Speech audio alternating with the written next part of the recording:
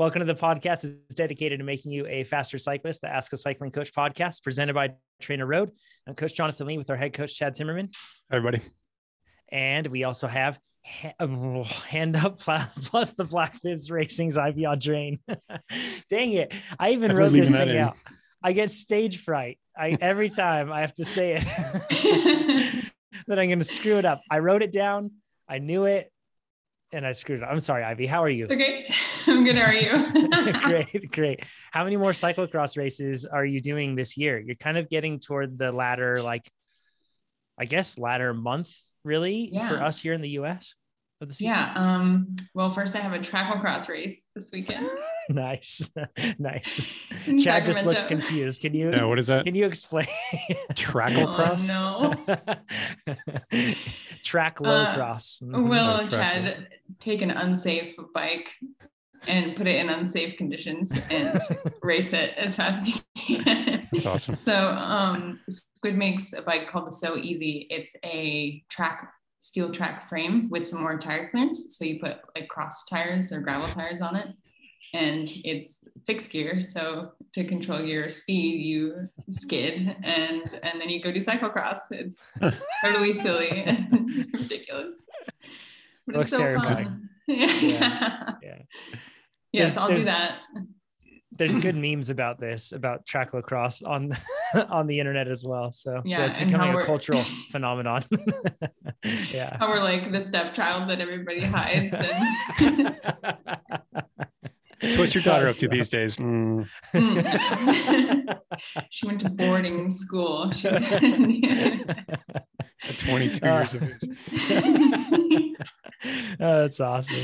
Well, it's good to have you, Ivy. Are you going to go to, I know we talked about this before, but are your plans to go to cyclocross world champs, even though you're not likely to be selected for the world champs team, but are you planning to go or to experience it? I'd like to. There are a couple of sponsors that maybe we're going to have me along to just go give high fives and be there. So if I can do that, I certainly will. It'll be really cool. But other than that, it's just nationals for me, and then I'll wrap it up. I feel like if you're listening to this and you would be into this, let us know. I feel like we should maybe even consider having like pit reporter Ivy on in place to give us behind the scenes content. It would be hilarious. I would love it. So yeah, at world champs, like maybe you can go ask Vanderpool what he thinks about track lacrosse. I'm sure he'd have a great answer for that. So yeah, definitely. I'm ready. Put me in, good. All right, let's I'm going to jump right into a question by Phil. It has to do with adaptive training. He says, I'm 57 and an avid cyclist. I do epic events, but don't race. I recently, which is awesome, by the way, good on you, Phil. I recently did an FTP test after my first walk and it went from 290 to 322. Way to go. That's super impressive. That's a lot of improvement. And anytime, no matter your weight, anytime you cross that 300 watt threshold, so to speak, you're big day. Yeah. Big day. That's exciting. So way to go. My problem is that I can't seem to finish my workouts anymore with a new FTP. Should I lower my FTP so I can complete the workouts or keep trying? I work lots of hours, but attempt to stay on track with every workout. So we've gotten questions like this for as long as TrainerRoad and cycling has existed, probably, right? In the sense that athletes get a new threshold, then after that, things are hard to do. And that's what adaptive training is designed for. So in my mind, I'm like, hold on here. Is he using adaptive training and why isn't it working? If that's the case, which it just works. Like you can't really make it not work. It works. That's how it works. So anyways, I looked into his account. And for so many of you that have sent in messages to me on Instagram or anything else that may feel like you have a similar situation, let Phil's story be an example here. So great job. Now I dug into your account. I looked into everything and here's what I found. So Phil, yeah, I apologize. But Phil, you say when your FTP went up, adaptive training adjusted your progression levels to give you achievable and productive workouts. So what happens is, let's say I'm at 290 watts like Phil, and then I retest and I'm at 322. That's a big jump. Depending on the sort of jump that you get, or even the reduction in FTP, you will get adjusted progression levels after that with adaptive training. So if let's say your sweet spot capabilities where you're at a level 7, or in this case, I believe it was a 6.8 or 6.9 was what Phil had. And if he's at that level, After he gets that huge bump in FTP, he is not going to be a 6.9 still, because he wouldn't be able to complete 6.9 level workouts at that new high FTP, right? So in this case, you actually got bumped down to a 1.9 for that. So with that in mind, that's what happens. You take that, you get a new FTP, and if it goes up, your levels go down, and they go down a specific amount for you that's calculated. So in this case, it drops down to give you those productive and achievable workouts instead of just running you into the ground with aerobic work that's actually very much anaerobic until it's aerobic. So with that understood, adaptive training then suggested, and I looked through your workout history, adaptive training then suggested adaptations to your training plan, but you ignored them. So when you get adaptive training, yeah, sad face. When you get, it basically says adaptations pending, and down on the calendar or on your career page or in the app, it'll say that, right? And it said adaptations pending, and even like a pop-up will come up for you. And in this case, you either hit ignore or you clicked on them, then you hit ignore, whatever you did, you ignored them. And then you failed a level 6.2 sweet spot workout because you were a level 1.9, which totally makes sense, right? You shouldn't be able to complete a level 6 if you are a level 1.9. It's like just ignoring your coach's advice. It's like, yeah, coach, I'm not going to do that. Yeah, and then wondering why your coach's advice didn't get you where you wanted to be. Yeah. Yep. Then you ignored more adaptations after that. Sad day again. And you failed more workouts after that. Then finally you accepted the adaptations and you got the workout that adaptive training was trying to suggest to you on day one. And guess what? You nailed it and you rated it as moderate, which is awesome. So it seems like, and that was, you submitted this question before you accepted those adaptations and moved forward. So in this case, the lesson is adaptive training doesn't work unless you accept the suggested adaptations. I know that sounds really silly, like super obvious, but it's a really important thing to remember. When you look at it, know that adaptive training is built on millions and millions and millions of workout records. We have over 120 million workout records in our database, and it's constantly increasing in size. So it's based on millions of data points here. And it's looking at that and looking at your recent performance, analyzing how you're doing to then make those adjustments. So when you get adaptations, go for it. I promise you, it's not going to be something that's like, I think I know better and I shouldn't trust this. This is where you should go. It's going to lead you in the right path. And look, now you're on the right path, Phil. You're nailing workouts again, checking them off and getting faster. So congratulations. Mark has a question that kind of relates to adaptive training as well, that has some interesting points. He says, I'm a recent new user and so far very happy. Lots to keep me interested.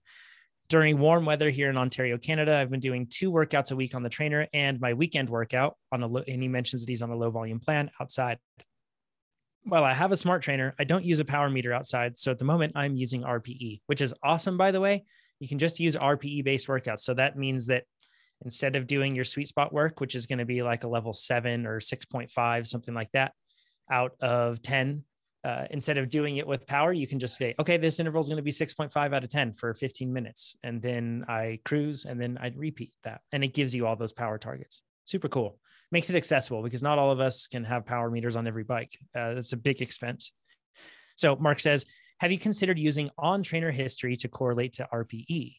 By now you have lots of history of heart rate as compared to power output, or he says, or lack thereof. He says it wouldn't be applicable directly on the bike because of day-to-day variation in heart rate as compared to RPE, but it might be useful post hoc to give an idea of where the workout actually sat in terms of productivity. He says, I think the gain might be this. Some days I think I was working hard. However, historical data was comparing my heart rate to smart trainer power. Might be useful to say I was or wasn't. Thanks again. So Mark, we are actually doing this. We're collecting this data and we're building up different ways to be able to get a better fix for stress that you have going on. Our system can also estimate TSS based off of that right now, which is pretty cool. So it can estimate based on the heart rate that you had, it can estimate what the TSS is. And moving forward, we do plan on using that and even more metrics to get even more cool insights. So once again, adaptive training is not done. It never will be done. It's just, this is how we are going to build up this incredible way to train people and make people faster in a more productive way than before. So exciting stuff. Ivy. In the year 2030, TrainerRoad will be able to measure your serotonin before you start your workout and make adjustments accordingly. That'd be pretty sweet. Yeah, I like that. Yeah. I'm sure that some sort of device measurement will come out for that, and if it's good, then yeah, I mean, we're interested in it. So serotonin device creators, let me know. I want to talk really quick about XTERRA World Championships. It's coming up this weekend. I'm taking vacation for a week with the family, and we're going there. We're going there to support our friends, the Peachels. So good luck, Shelly. She's going to be racing this. I think I made some sort of a bet a long time ago with her that I joked that she went for a run, and I was like, be careful. You keep doing that, you might turn into a triathlete. And sure enough, she has turned into one heck of a triathlete, and she's a really good mountain biker too. And she qualified for Worlds. So we're going to support her, as good friends do. They make the sacrifice to go to Hawaii to support their friends. But we're going to support her. And also our COO, Brandon, and my Cape Epic partner, he's going to race too. So it's kind of exciting. Chad, you've never done triathlon. You've done duathlon, but you've never done triathlon, right? No, I trained for it and then got injured, and it just kind of worked in my favor because I probably would have drowned. My swimming, I think you've already recognized this. You're kicking around the idea of going and just giving it a shot, since entry is allowing access to people who didn't necessarily qualify. But I think you recognize that not only is it an ocean swim, but it's going to be pretty hairy weather on the day. Yeah. And there's a legitimate chance of drowning in situations like that if you're not a solid swimmer. I'm not trying to put anybody off and make them worry about the fact that they're doing an ocean swim. If you're a good swimmer, you'll be fine. Don't worry about it. But I hadn't ascended to the heights that I think I needed in order to, I mean, it was just it was just an Olympic distance, and I still think I would have drowned. So I wasn't exactly on track to handle the swim very well. And that doesn't really set you up for the bike and the run. Yeah, I have. Yeah, I thought about it because, like you said, anybody can actually race it this year because they didn't have enough qualifying races to fill up the event due to COVID. And now there's even more slots probably open because of recent developments with that, and a lot of countries being banned to travel to the US and Hawaii. So really complex. So I thought about it, and then I was like, oh, so that's how you'd meet your death. And I decided I didn't want to do that yet. So, but Ivy, have you done you've road racing, mountain biking, track racing, tracklocross racing? I think I mentioned cyclocross. Have you done triathlon? It wasn't a triathlon. I guess it was a duathlon. It's just bike and run, right? Okay. Yep. It was one of my first competitive cycling events. Like I just stopped playing volleyball and was getting into riding, and it was in Montana outside of Missoula. It was an off-road event. So nice. A little bit of single track and then a pretty short run, like a couple miles. It was a fun event. It was, nothing serious. And so some buddies convinced me to try it, and I borrowed a mountain bike. And not only was I not an experienced rider or endurance athlete in any way, I had no business being there other than for fun. But I had like no idea how to recognize like trail markings or, things that you just pick up on when you start riding trail out. Like, oh, we're going to hop on this like double track for a minute, and then the trail very obviously veers off to the right. I didn't pick up on cues such as that and missed a turn. And ended up riding on double track fire roads for like 3 hours. There was Were you lost? Oh, for sure. Super lost. Just kept going though. Yeah, super lost. It's like, I had no idea. I couldn't possibly have missed a turn. It's amazing. There was, the ride, the whole portion was 5 or 10 miles or something, maybe. But I had no context. I didn't know what that was. Like, would it take me 4 hours? Would it take me 1? I don't know. Yeah. So I just kept riding. Made a loop, and finally someone who was looking for me found me like half a mile before the finish, and they're like, "You are Ivy, aren't you?" And I was like, "Yes." Am I late? They were like, "Yeah, we were glad you were here and alive." And I oh my gosh, got back and everyone was barbecuing and super done, and the finish line was gone. Oh yeah, for sure. Yeah. my buddy took me on the run though. It was really short and I wanted to finish. So we did it and it was great.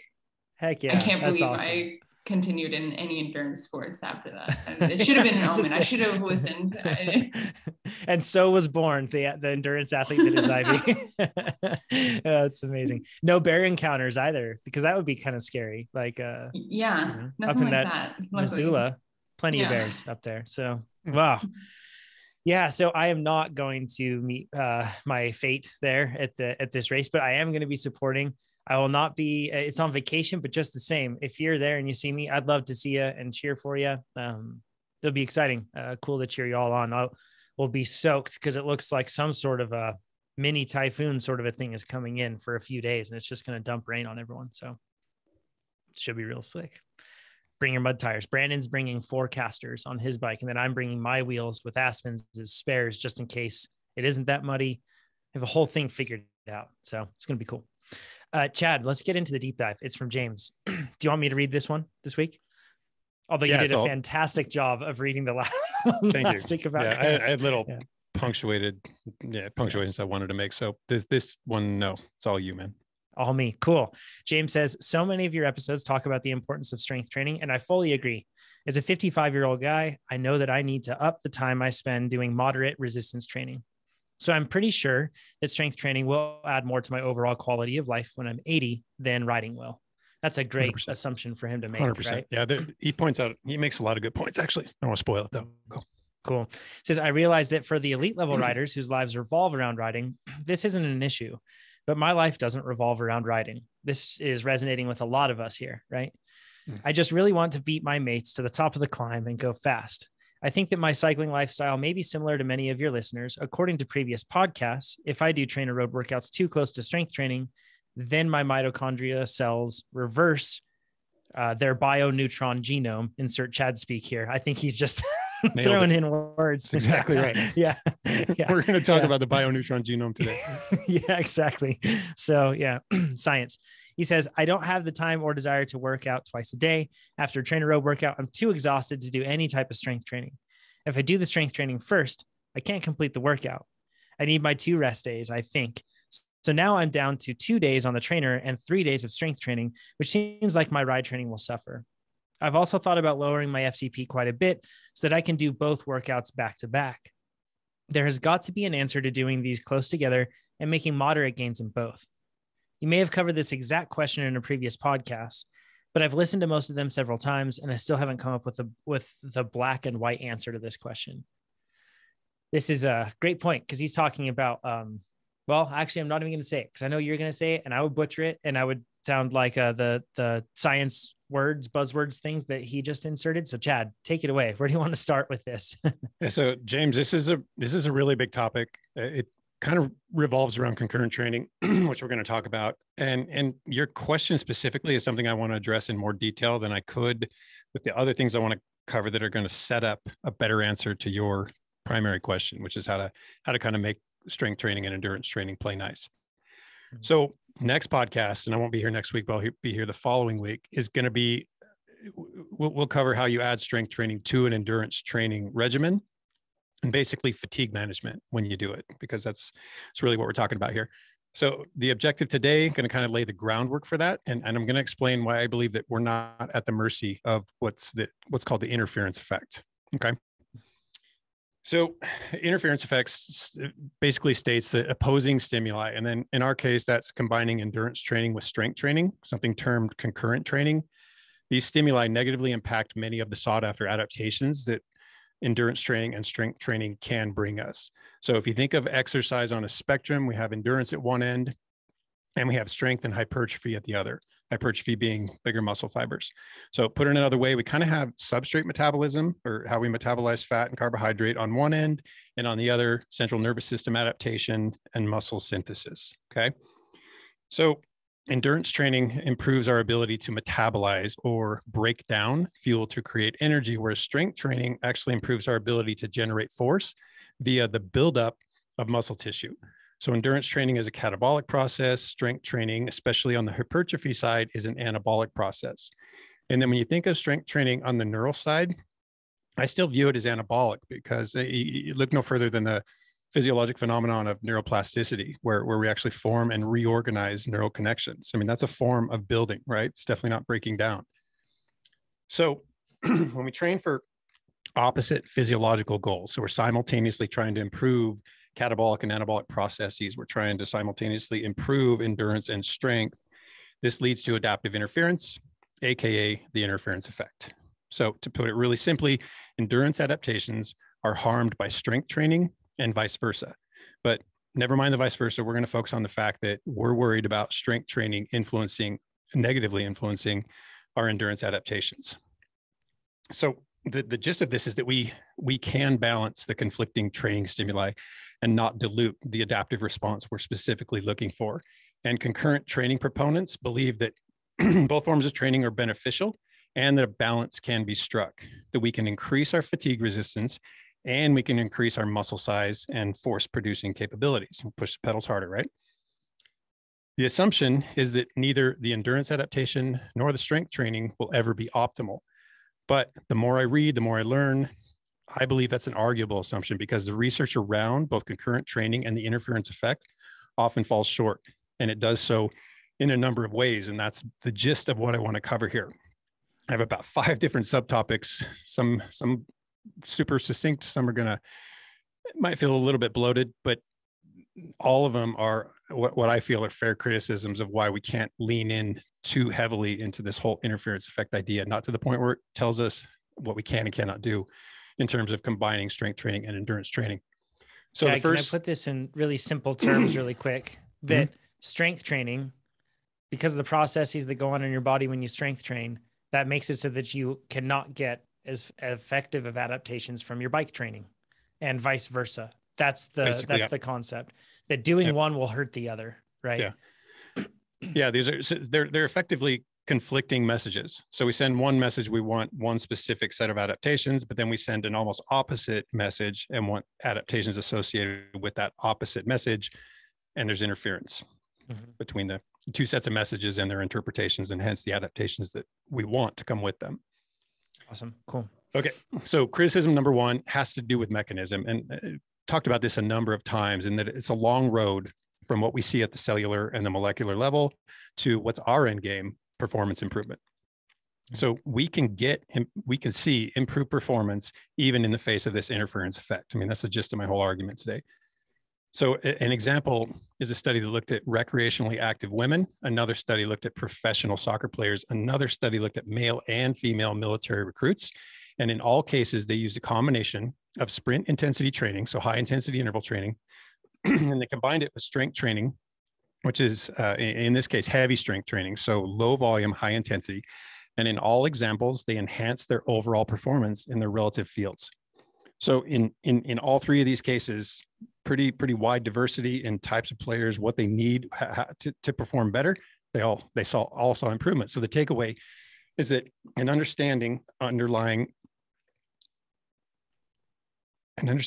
mechanism doesn't promise results. So it doesn't matter how well we can see into the details, how well we can look at the cells and the molecules and say, okay, the AMPK and mTOR-C1 do this to PGC1 alpha. This is metabolic or catabolic. This is anabolic. Doesn't matter how well we understand that. How that translates to performance still isn't super clear cut. So I'm not saying we can write off and forget mechanism, but I am saying that just because we understand mechanism doesn't necessarily mean we understand the performance outcome. Yeah, well said, Chad. Because that's a common pitfall that we fall into with everything with scientific research. I've fallen into it so many times. Yeah, because the mechanisms seem really clear, right? But like you said, there's so much filtering that gets in between you and then pushing your pedals faster. Well, and I think this is the impetus behind why I wanted to revisit the interference effect, because the first time we explained this, I was completely deep into the mechanism. I was looking at the alphabet soup of all these things and all their interactions and what they mean for mitochondrial biogenesis and what they mean for strength adaptation, that I lost sight of the fact that, yeah, this makes sense way down at the mechanistic level, but again, does it translate to performance? Yep. Okay, so another criticism of a lot of the research surrounding concurrent training and the interference effect is training status. A lot of studies fail to consider the differences in their subjects' training levels. And there's a lot of evidence of this that evidence that the introduction of endurance training into a strength training program, and I realize that's backwards from what we're talking about, but this is an example of how compromised lower body strength happens in trained, but not moderately trained or untrained individuals. So, in the case of the trained individuals, it was actually less pronounced when they separated the sessions. And we always talk about how much we have to separate the sessions, and we talk doing it the next day, do it at the end of the day. But in this case, they only separated by a couple of hours, and they saw a decrease in the interference effect for highly trained or at least trained strength athletes. So that already tips us off to the fact that maybe there's not too much to worry about. Pardon me. All right.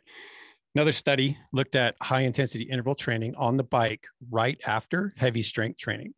And this was looking at the effects of muscle strength and hypertrophy. Sorry, it's ridiculous. Okay, so in this study in particular, they, over the course of 8 weeks, took untrained college males, had them work out a couple times a week, and they both saw similar increases in strength and hypertrophy. So they could move more weight and they had bigger muscle fibers. Yes, their rate of force development or their SNAP did decrease in the combination group, but on the other side of things, the capillary density and the aerobic capacity increased in the combination group. So the takeaway is that strength plus immediate high intensity interval training after led to significant increases in some of the areas that are relevant to endurance athletes, and it didn't inhibit the strength gains in the untrained young men. So again, training status is something that actually has to be looked at. And I think a lot of us maybe don't qualify as untrained, but probably most of us fall into the moderately trained group. Now, when it comes to concurrent training in untrained females specifically, a study looked at concurrent training with different aerobic exercises and different intensities. And this was a decent sample size. They had 44 young women, physically active, but they hadn't done any structured training at least 3 months prior to this study. They separated into 4 groups where they did strength training. All they did the same strength training, but then some of them did run workouts, some of them did bike workouts, some of them were intervals, some of them were continuous. So they really varied it quite a lot. Had them do it a couple times a week for 11 weeks.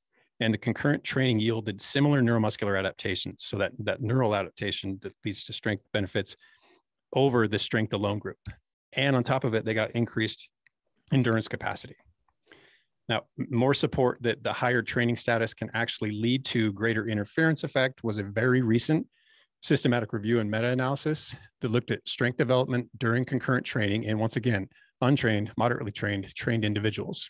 And this, I think 27 studies actually met the inclusion criteria, 750 participants, and they confirmed that as athletes become more trained, concurrent training actually leads to smaller strength gains than just strength training. So strength gains are likely to be harder earned as our endurance and fitness ascends. And this is kind of a known thing, but what's not so known is that even in experienced strength athletes, there was no significant impact on strength gains if the sessions were separated by, in this case, just 3 hours. So no interference effect with just a little 3-hour gap in between workouts. And this actually carried the same session, concurrent training too. So athletes who did their endurance training and went directly to strength training 10, 15 minutes later, or vice versa, no evidence of the interference effect. So takeaway 1 is if you're untrained, forget the term interference effect. It doesn't apply to you. It's not something you need to concern yourselves with.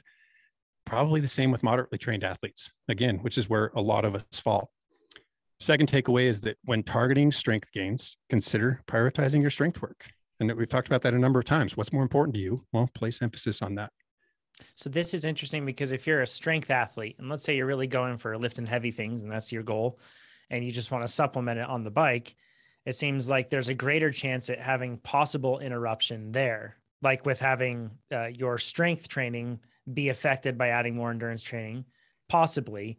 But when you go the other way, when you're talking about athletes that are prioritizing endurance training, the strength training doesn't seem to come at the cost of it. Yeah. And I honestly wish it were that simple. It's not quite that simple, but that does hold up for the most part. And most people don't need to dig any more deeply than that. Leave it to me to oversimplify. No. It's appreciated. Okay. So another criticism with the research surrounding these two things is training variables. And basically we're talking about the interplay of training volume, the load, or the intensity, depending if it's on the bike and in the gym, exercise selection. And that's something we're going to dive in more deeply on the next podcast, et cetera. So a study that I was found really enlightening was by Fife, Bishop, and Steptoe back in 2014. And I liked it especially because along with the words, all the hard words, they diagrammed the interference effect concept. And if you link to it, if you want to look at it, it's figure 2. And they showed that endurance training has effects on the strength training response. So if the intensity and or the volume of your endurance training is too high, it results in what you'd expect is residual fatigue. But that can lead to a decrease in force production, which is tied hand in hand with a decrease in type 2 fiber activation. That can lead to a compromised strength training stimulus and a reduced anabolic response to strength training. Okay, same thing goes with substrate depletion. So you do an endurance workout prior to your strength training and you go in with depleted glycogen stores. That can lead to increased amino acid oxidation. So now you're burning muscle, now you're burning protein. This is the fear we've talked about a number of times that many people worry about, probably too much so, but it's still a topic. And that leads to that same reduction in the anabolic response to strength training. So this same diagram by Fife and colleagues also addressed the proximity of exercise sessions and noted that if endurance training precedes strength training, both that residual fatigue and that substrate depletion are in play during your strength training. And then if one session is in too close proximity, meaning you didn't gap it enough in order to relative to that other session, the endurance training session, same thing happens. Okay, along these lines, another very recent study looked at the impact of low volume concurrent training on muscle adaptation.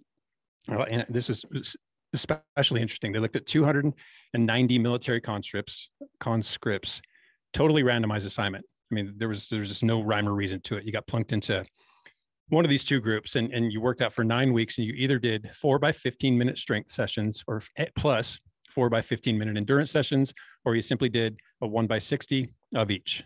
And they were separated by at least 2 hours. And in no cases did you work out more than 3 sessions per day. So at the most, I guess, 60 minutes per day. They looked at a whole lot of measures of strength and endurance and physiologic adaptation. And what they found was it didn't really matter which protocol was followed. So I think this poses the question that if shorter and longer workouts yield similar results in so many ways, why do we care at all? And my answer is because fatigue. Its effects on consistency, its effects on subsequent workout quality, its effects on the quality of the workout you're in, especially when it comes to strength training. The idea of if you have 4 sets and you train to failure on that first set, how does that impact sets 2, 3, and 4? And that's something I'm going to elaborate on the next time we talk about this. So the point is that one of the points I'm trying to make is that these variables are all aspects of the interference effect that are well within our control. So recognize it or not, all the stuff that happens at the mechanistic levels, we still have ways to influence how much this interference effect actually impacts our eventual outcome, our performance. Okay, next criticism of some, not all, of the literature on these topics is the order of exercise sessions. And this is a tough one. This is the one where I think we get a heck of a lot of questions. If I do my strength training first, if I follow it after VO2 max work, oh man, so many permutations. Mm-hmm. So I'm going to lean on one of my favorite researchers, Keith Barr, and his paper using molecular biology to maximize concurrent training and a few specific recommendations, because these seem to bear out across the literature. High intensity interval training, perform it first, give it a 3-hour gap. The idea being for the endurance signaling to return to baseline before you do your strength training, the signaling for which can last at least 18 hours post. In that gap, fully refuel during that interim stretch. And this is backed up by a couple of studies, probably cited in his paper, where metabolic signaling responses to endurance training inhibit protein synthesis. So this is an anti-anabolic. So it doesn't have to be catabolic. It's just not promoting the anabolic side of things that could be taking place. But these are relatively transient, don't last as long compared with the anabolic signaling that follows strength training. So to put that simply, endurance training signaling fades quickly, strength training signaling fades slowly. So would that imply that it may be better to do your endurance training first and strength training later if you were to fit it into a day? Is that what that's getting at there? Yeah, yep. Basically, I mean, there's no real optimal because there are other factors. If we could have things exactly the way we wanted, if our days were wide open and we could structure our workouts based on no other commitments or obligations, yep, probably. Interesting. But even then, probably not definitely. Yeah. Okay. Another of his recommendations is strength training later in the day, followed by protein ingestion. And this just makes sense. He got specific and said leucine rich protein ingestion. And then he said again prior to bed. So this does assume that we're trying to build muscle mass. But I mean, if you're engaging in strength training, whether you want to or not, a little bit of muscle mass is going to creep into the picture. Doesn't mean you're going to bulk up. Doesn't mean you're going to kill your strength to weight ratio, but bigger muscles can do more work, can create more force. Another recommendation of his was that performing strength training after low intensity training actually accentuates the endurance adaptation. So when I say low intensity training, basically talking about endurance work. So riding around 60, 65% threshold. And it actually accentuates this endurance adaptation more than just doing that low intensity training alone. And the low intensity training won't actually impact the strength training signaling. So an aerobic endurance ride followed by strength training actually can yield, has shown evidence of better endurance adaptations. This is like, I know there's no room for anecdote here, but I'm going to throw one in just the same, because we're dealing with studies of like much larger scale. But I don't know if you've noticed this, Ivy, but when I am keeping up on my strength training and I'm being very diligent with it, in addition to that, I feel like I am faster on the bike. That doesn't mean that I can press harder on the pedals. That doesn't mean, and my assumption is always this, is that the strength training in some way is actually helping magnify or helping increase those adaptations that I'm getting from the endurance training. Have you noticed that too, though? Like where they go hand in hand and you have like a compound effect? Yeah. And I feel like I'm not sure how to describe it. I guess it's hard to quantify, right? That feeling like you have a strong trunk and a strong core and that you're more comprehensively solid makes the effort on the bike feel less leg heavy. It's hard to describe, but I agree with you. And especially with off-road disciplines too. Yeah, definitely want to refute this. I don't know if James was implying that, you know, people that are just revolving around riding, they don't do as much weight training, or that it's not a problem for them. But like even all the elite cyclocross athletes that I've traveled with this year, everyone's doing stuff off the bike between races every weekday. It's totally part of our routine. No, Ivy, I took issue with that sentiment as well. I think James just doesn't understand that even at the elite level, strength training, and then I don't really like the term resistance training, simply because even pedaling the bike is a form of resistance training. So I'd like to lean more towards strength training, but strength training comes in a lot of different forms, and it can be entirely body weight. It can be entirely isometric, and they carry benefits. And pro level, high level, world level athletes still do some form of it. And some of them do quite a lot of it. Yeah. Yeah. Well said. All right, Chad, sorry for my anecdotal interruption here. Nope. Jump in. It's cool. Quite a lot of info. Okay. So the least interference consensus seems to be that separating your endurance training from your strength training by at least a day, so 24 hours between training stimulations is optimal. But researchers commonly recognize time constraints. It's just the way it is. So want to tell you not to worry. And one of the reasons why I say that is because of just more evidence. A 2017 systematic review and meta-analysis on concurrent strength and endurance training sequence. So this was a review of literature up through 2016, noted that endurance training before strength training versus the other way around. And then you use lower body 1 RM strength and VO2 max. So they were measuring strength with, how much you could, I think, squat 1 time max, and your actual VO2 max. And the inclusion criteria for this review was greater than 8 weeks of training. They used males and females, teens and seniors, trained and untrained, and they separated the training modes by 5 to 10 minutes. So we're basically talking same session workouts. And they found that 1 RM, or so your max strength, was higher when strength training came first, but there was no change in VO2 max regardless of the session order. So the takeaway being is that training order for endurance athletes who are concerned with VO2 max may not really matter. Interesting. Because that hits at one of like the main questions, right? Is that where do I stack them in my day? Yep. Huh. Honestly, I think most of this is just, we think too much about it because fortunately, unfortunately, we understand mechanism and it messes with us. Yeah. Okay. So another overthinking things. That's a shock. Yeah, exactly. It's a cerebral sport. Yeah, it is. Okay, so another criticism is how fatigue is treated. So endurance training, sadly, is often just overlaid with the addition of strength training. That's how it is. It's not, I'm going to add strength training to it, so I'm going to cut back on my endurance training in such and such ways. Rather, it's just, oh, I'm going to pile this on top, see how things go. So we kind of covered residual fatigue up top, but what about fatigue due to this increase in training load? So a paper by Coffey and John Hawley, it was a review 2016 asking, do these opposites attract? And I want to quote them. It's possible that acute residual fatigue from a previous exercise session and or chronic fatigue due to undertaking a greater total workload to match adaptive responses of single mode training are generating the interference effect. So simply, we're outpacing our adaptive resources. It's too much stress. It's too much fatigue. We can't accommodate it. Yep. It's common. And we hear athletes all the time say, I added strength training. And now that I've added strength training, it's hard to, I don't feel like I'm improving quite as much at the same rate. That's typical what we hear for the first week, 2 weeks, 3 weeks, something like that. Because like you said, Chad, they're keeping everything the same, and they may have been operating it.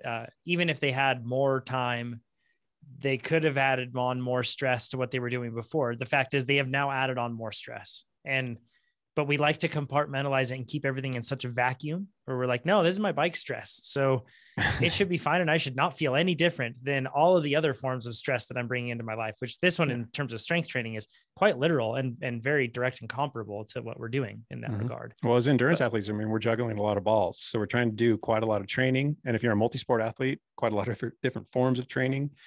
And then we just layer the strength training on top, and it's understandable. You want to include this too, but in some cases, maybe you can accommodate that additional stress. But I think in too many cases, it's just that little bit, that straw that breaks the camel's back. You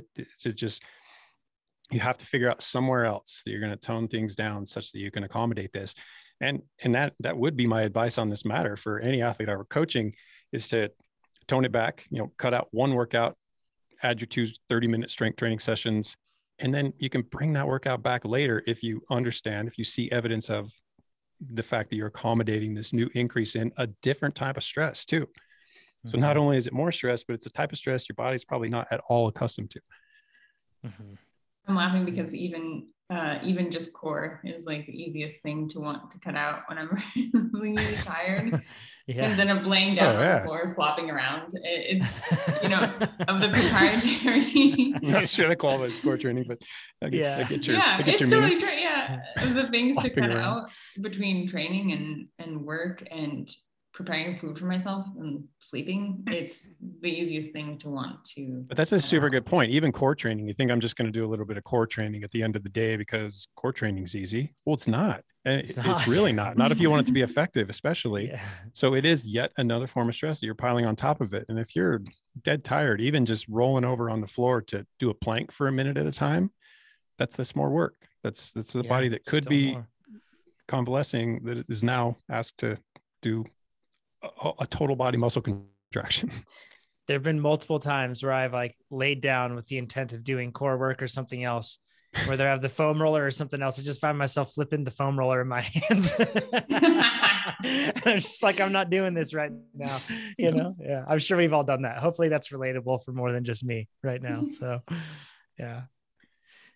What's next, and then probably my favorite topic of late is nutrition and how it impacts all these things that shamefully, I have to admit, I didn't look as hard at as I should have in years past. So nutrition is typically poorly addressed and often overlooked entirely in so many of these studies. So my question is, could the interference effect be less about competing signals and more about insufficient nutrition? I do think it's a question worth asking, even if there's nothing there.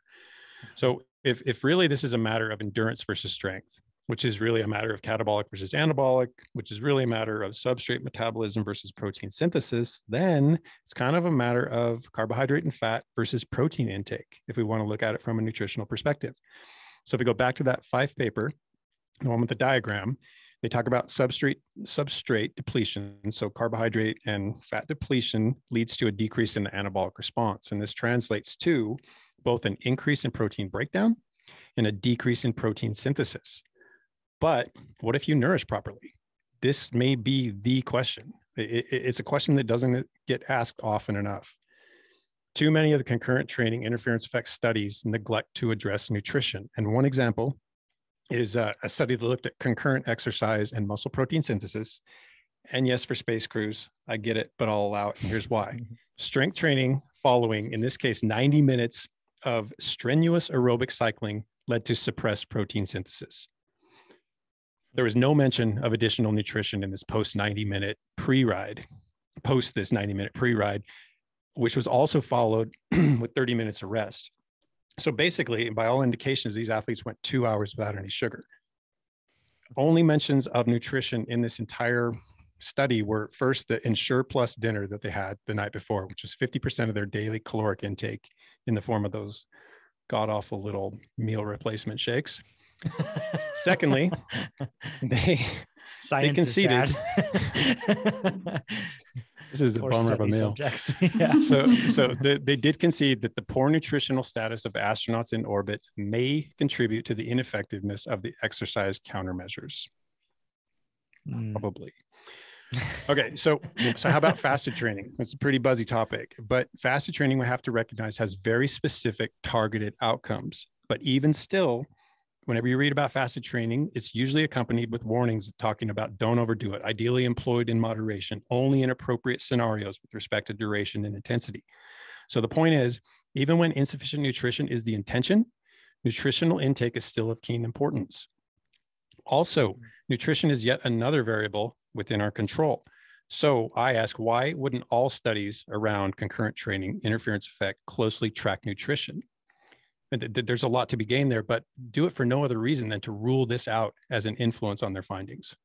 I think I know why, Chad. It's hard. Like when if you're dealing with so many study subjects, like some of these, with like 290 with those military conscripts and things like that. Yeah, that's understandable. Getting everybody to eat. I mean, even when you're dealing with a few people, to get them to eat the same thing. And then also, who's to say that those people will react similarly to the same exact dietary restriction, right? It's so complex. I couldn't agree more. I think that's a very solid point, but it doesn't remove the fact, or it doesn't obviate the fact that this is still something hugely important to consider in just about any study surrounding exercise. We have to know how the participants were nourished. Agreed. It's kind of like a drawback of the clinical study model, right? And it's just complicated to do that. And the answer to usually weeding out and getting rid of a lot of those variables is to have more study subjects. So then you can average things out, but then it just gets even more complex to control that. So, but like you said, even though it's very difficult, that still doesn't mean that it shouldn't be done, because what we put into our bodies is absolutely what we get out in terms of performance. So to ignore that is, it should at least be included in the study design, whether or not they're super happy with how well they did it and how honest their participants were and how well they followed the dietary recommendations. It should at least be part of it. And maybe it probably is. If I paid attention to old studies versus newer studies, I'm sure it's better represented these days than then. Okay, so on a related note, and these are two interesting points that kind of conflict with one another, but caloric restriction induces anabolic resistance to strength training. So basically, if you're starving yourself, don't expect big strength or hypertrophy gains. Okay, that in and of itself, that's obvious. If we're not furnishing enough protein, we're doing a bunch of strength training and our muscles don't get bigger. That shouldn't be surprising to anybody. But then Camera and colleagues in 2012 demonstrated that low glycogen doesn't necessarily suppress anabolic response to strength training. So kind of the other side of things. And there's a reason I brought this up, and I'll get to it. They looked at 16 physically fit males. They had, so their histories where they trained at least 3 times a week, concurrent training for more than a year. They all had VO2 maxes roughly in the 50 ballpark. So they weren't deconditioned. They weren't highly conditioned, somewhere in between. Moderately trained, as I refer to it. They did one leg where they depleted it of glycogen. They did 10 minutes, couple minute breaks at 75% of their 2-leg VO2 max. So that's tough. I mean, they calculated VO2 max with 2 legs, and then they had one leg do that work, or 75% of that work, until basically they cooked it. They depleted it of glycogen. And then they had both legs do 8 times 5 unilateral leg press. So one leg presses at about 80% of 1 RM. So this is pretty hard work, and it's quite a lot of work. So the takeaway is that in the event that you perform muscle endurance work, so say you do threshold repeats, over unders, sweet spot work, and you can eat before your strength training, the anabolic signaling may not suffer as much as you think as a result of, let's say, occasional glycogen storage. I'm not saying this is something you should do on a routine basis, but if it happens, don't sweat it. You may still actually get something out of your strength training. And this provides us with an example of high metabolic endurance training followed by high volume strength training, and how the two can still play nice, at least in the short term. Yeah, and the key to differentiate, Chad's talking about the fact that if you don't have all that glycogen on supply, bottles filled, so to speak, in that regard, with strength training, it will not be as harmed as much. However, endurance training is a different deal. Exactly. So if at the end of the day, you've done your endurance training earlier, you ran yourself down, you realize, man, I haven't replaced all that glycogen. This is going to be a terrible strength training workout. I'm probably not even it isn't even worthwhile. I'm not going to get the anabolic signaling that I'm after. Well, this study says maybe not. Yeah. Cool. Okay. And then a study a few years back by Wong and colleagues demonstrated that the addition of strength training can actually enhance mitochondrial biogenesis, which is something we chase with endurance training, but this is being yielded by the strength training side of things. So they had athletes or participants do an hour. It's about 65% of VO2 max. So we're talking about in the ballpark of 80% of your FTP. They rested for 15 minutes, and then they did 6 sets of leg press at about 70 to 80% of their 1 rep max. So reasonably high intensity, as many as possible, or 15, whichever came first. But either way, fair amount of work. And contrary to their expectations, the strength training following the endurance training amplified this mitochondrial biogenic signaling compared to the endurance training alone. So they actually got better endurance adaptation, or at least, more mitochondrial proliferation or signaling to it, than if they just did their endurance training. So the takeaway being is that 1 hour of moderate intensity cycling, closely followed by pretty strenuous lower body strength training, actually increased endurance adaptation, providing us with an example of moderate intensity cycling on the bike, and then with the addition of high volume lower body strength work, and it didn't negatively impact endurance goals. I mean, Ivy and I could have saved them a whole lot of time and just told them that, but that's we're just psyched to hear it backed by science, so we can that's right. Go do mad deadlifts for days and feel good about it. That's it. That's awesome.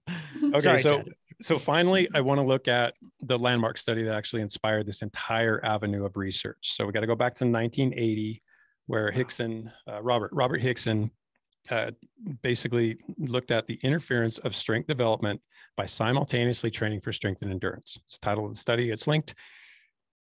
And some subsequent criticisms. And these aren't even mine, but I agree with all of them. And I've punctuated it with little bits of my own editorialization. So first, Hickson's moderately trained athletes would not meet today's standards for moderately trained. And I quote, several of the subjects were active in recreational sports, but none had been training on a regular basis for at least 3 months prior to the start of the exercise program. That to me says untrained. Maybe not completely deconditioned, never trained, but that's untrained. That's the 3-month gap. Mm-hmm. Then let's look at the protocols themselves. And this is fascinating, and for a number of reasons that we'll talk about. First, the endurance protocol, 6 days a week for 10 weeks. They had to do 6x5 VO2 max intervals on 3 of those days. On the other 3 days, 40 minutes of running as fast as they can. So basically high-end VO2 max work on the bike or low-end VO2 max work on the run. But they were just flogging themselves 6 days a week for 10 weeks in a row. On the strength side, only 5 days a week for the same 10 weeks, and it was all about legs. 5x5 of squats, 3x5 of knee flexion and extension, 3x5 of leg press, 3x20 calf raises. And these were divvied up on different days, but 5 days of this. And it was all done with as much weight as possible, which suggests to me training to failure, which again, we're going to talk about next week. So, and then the third protocol, which was endurance plus strength. And it was just these together, just combine them, just do it all. So the subjects died? Yeah, exactly. So the combination one is just more work, plain and simple. They didn't volume match it. Okay. They didn't tone anything down to make it the same volume across groups. These poor SOBs just had to do all of it. So these are all Science massive. Is sad. In this case, it is. Back in the 80s, it was. So these are all massive doses of training for any athlete, let alone untrained athletes. So the another criticism, not mine, is that the endurance group saw on the order of 2.5 times the amount of endurance training that has been used in subsequent similar studies. So no one has taken things to this extreme since. And it sounds like I'm ripping on Hickson here, but we all have the benefit of hindsight. He was a frontiersman. He was, this is his first time laying it out there. Here's my theory. Here's what we're going to do. We're going to beat him up real bad and see how these two things intertwine. So can't fault him at all. Can fault the athletes who stuck it out for 10 weeks though. I hope they were paid well. Okay. So lastly, fatigue, nutrition, sleep, hydration, recovery, none of those things were described, which just leaves us to wonder. So again, my takeaway is not a critique of this landmark first time study, but rather a criticism of anyone who leans into this study without considering or knowing the details. Okay. So put another way, if this is your basis for argument, it's perhaps not the strongest support for the interference effect. Okay. And in closing, I'm just going to read you my 3 overall takeaways. First, the interference effect simply doesn't have enough unequivocal support to deter any athlete from combining strength training and endurance training. Be clear on that. Secondly, at least in my opinion, unless you're at the elite level, there's almost certainly more to be gained from concurrent training, strength training plus endurance training than endurance training alone, regardless of workout order, intensity, duration, proximity to other workouts, combination of workouts, etc. Don't get hung up on the details. Do them both. They're both beneficial. And then thirdly, adaptation has to be nourished. Even in fasted training, which may inspire signaling that can lead to adaptations, the downstream adaptations themselves have to be nourished.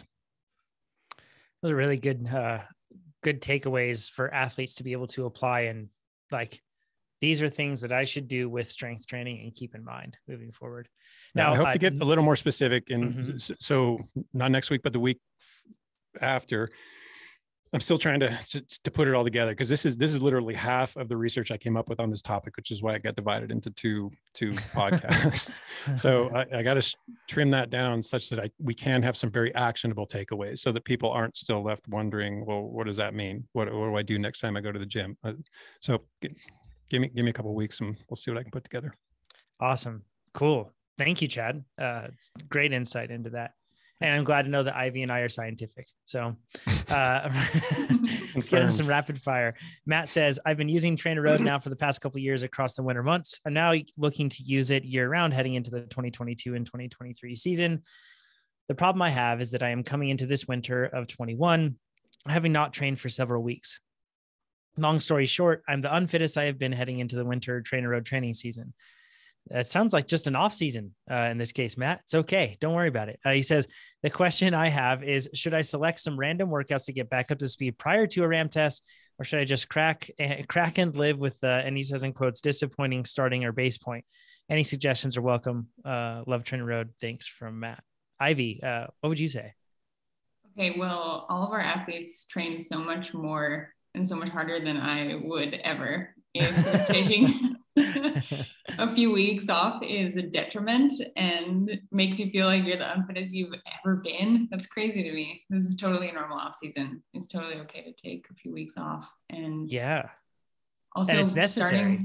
It's totally necessary. And starting from that base point and feeling like you have a lot of ground to make up and something to work towards is exciting for me.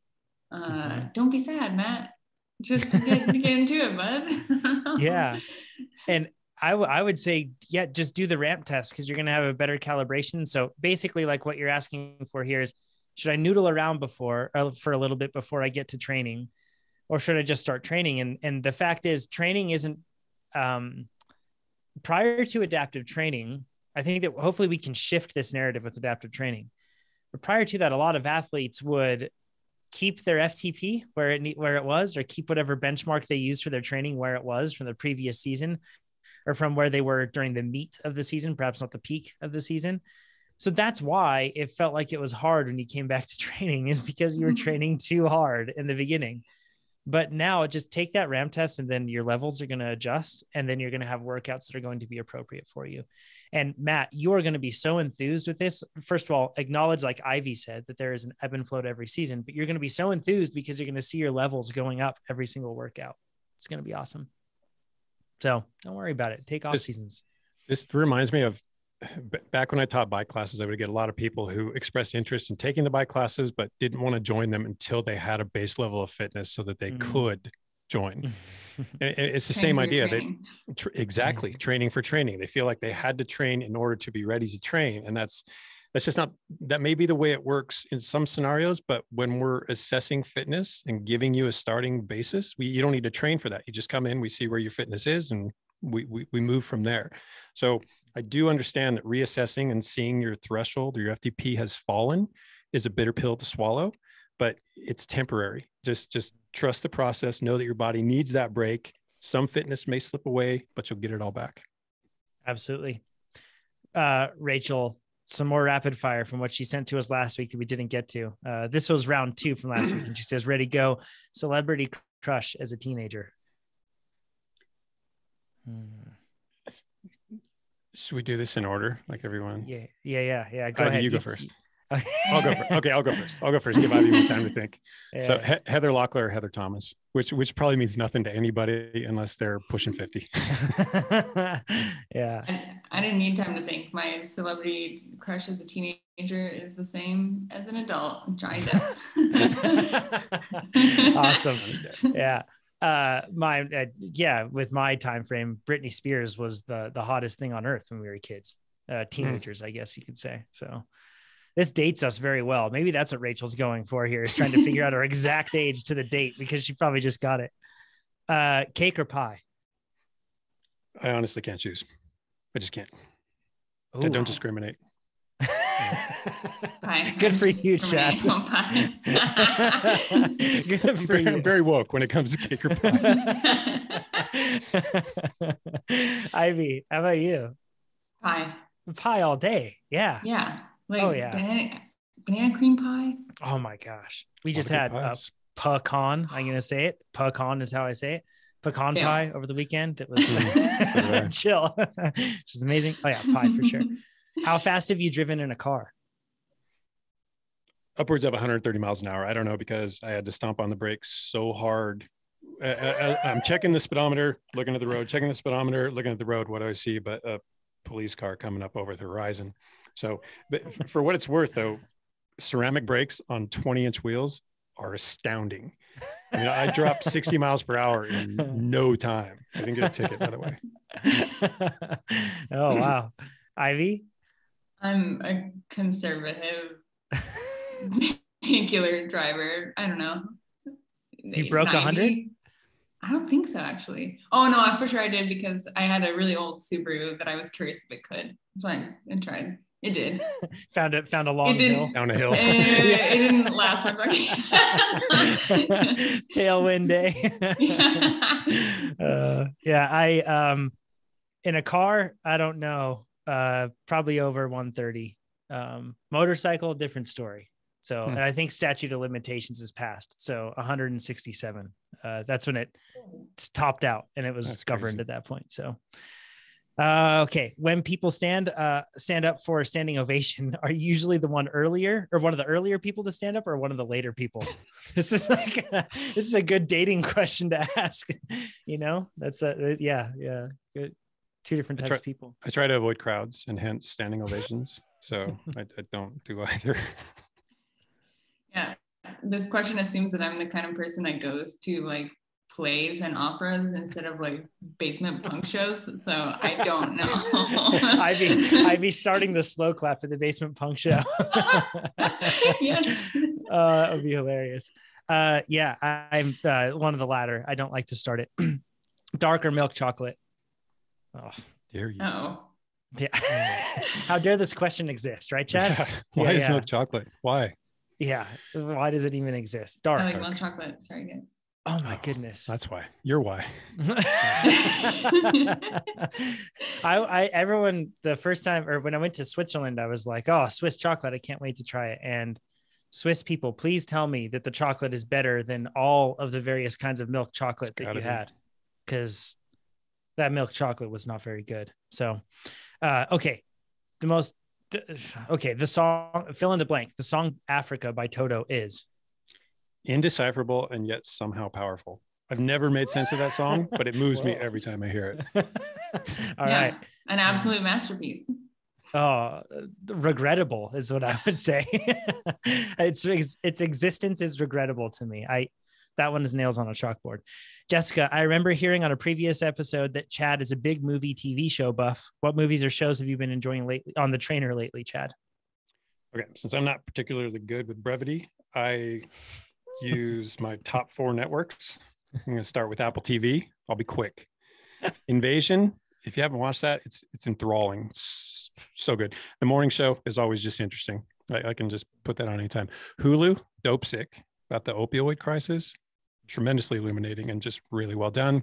And then What We Do in the Shadows. And if you're not in the know in terms of Taika Waititi, you need to be, because the man is brilliant. He's behind so many good things. And Jim Clement, of course. Netflix, Narcos season 3, which is Mexico, and Hellbound. And these are both readers. So if you're okay with subtitles, I prefer subtitles on the bike when it comes to long workouts, because the time just seems to pass better when I'm reading something. And Midnight Mass. That's absolutely worthwhile. HBO Max, probably my favorite thing going right now is Succession. I live for it on a weekly basis. And of course, Curb Your Enthusiasm, which is in like its 10th season and still just doesn't have a week episode. And then my current fascination, which I just stumbled across last night, was on Hulu. It's called Normal People. Nice. I don't have anything to add here. I am so not a TV person. Ivy, you? I have a hard time watching TV or movies on the trainer too, because then I just like stop pedaling and I just want to watch TV. I'll like flick through like a few minutes of TikToks waiting to hear for a trainer will sound a buzz. I'm like, it's a weird thing, because I used to have very specific music in order to work out hard, and now all my workouts 100% are done watching TV. I'm impressed. Wow. Yeah. I actually took a picture the other day. I got this Instagram ad for this thing that goes over a bathtub. I don't know. It was weird. It was like a thing that you like put over it, and then it can hold like your phone or your iPad, a drink, like all these things. And they had this scene laid out with this bathtub, and it was like impressive. There was a book over here. There was a screen over here. There were candles. There was drinks, everything. And I was like, hey, it's Coach Chad. That's how you train. Okay. Yeah. Me on the bike, not in the bath. We're really just not allowed to be alone with our own thoughts ever. I know, right? Bring your entire life with you to the bath. Yeah.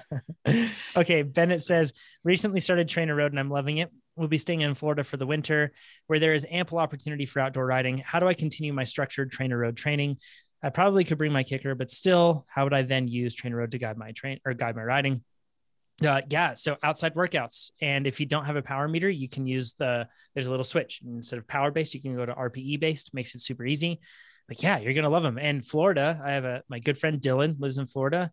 It's awesome for structured workouts because it's consistent, and that's what you really want. Depending on where you're at. If you're up in the northern part of Florida, it tends to be a bit more rolly and stuff, but yeah, it's consistent. So it's fantastic spot for outdoor training. And then if you are going to be training inside, get yourself a fan and some sort of an air conditioner.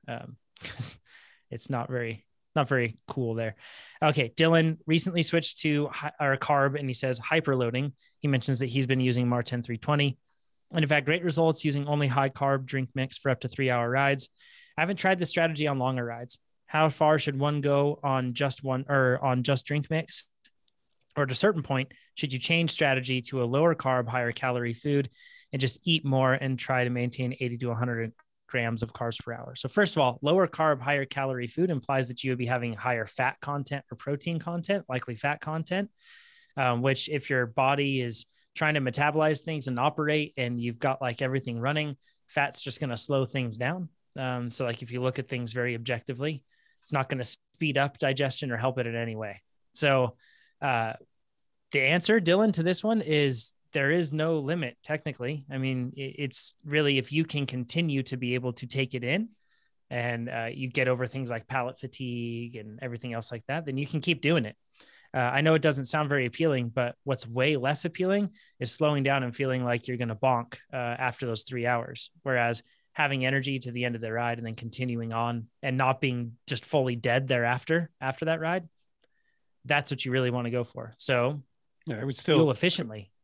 I would still concern myself with intaking the same 80 to 100 grams per hour, if that's what seems to work for you, Dylan. But my concern would be around hydration. If you're drinking all your calories and you're doing it in such a carbohydrate dense manner, Okay. especially if you're sweating. I think at some point you might come up against dehydration issues. And even if you're not sweating, there's still insensible water loss, things that you don't notice, ways that your body is losing some of its body water that will creep into the mix, especially 3, 4, 5 hours into a long day. Yeah, that's why I think that pairing this like gels and mix, so then you can always make sure that you're drinking enough of your mix. Allow yourself, mix your dilute your mix to a degree that you can drink more than a bottle an hour if you need to, depending on your size and your sweat rate and everything else. Like I, being smaller and then also not sweating as much as somebody like Nate, who we've mentioned on the podcast, sweats a lot, and he's a very tall person. So as a result, he's got a whole lot of surface area that his body's trying to shed that water on. He needs to drink more than 500 milliliters an hour, right? That's just how it goes. So you have to keep that in mind. Like what Chad said is absolutely real. So, and it's a shame too, because if you're to the point where you're like, okay, well, I'm already at 120 grams an hour, but I'm getting dehydrated. So I guess I just need to drink more of that mix.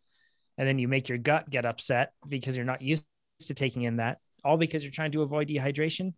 That's why it's a little complex. You have to think about it. So I'm once again a bell curve dweller. So it's super easy for me to just kind of do the status quo and be okay with it. But yeah, good point. So just Chad. to clarify, those super high carb drink mixes, people maybe don't hydrate in the same way because otherwise you're just taking more carbs. And is that correct? Yeah, I think unless you have a hydration pack or only one of your bottles is drink mix and the other bottle is water, I think it's going to be hard for you to get enough water in addition to, because I mean, the hydration typically aims for what? It's like 4 to 6, maybe 8% carbohydrate per volume. And those drink mixes are way, way, way above that. So that's a whole lot of nutrients into the gut.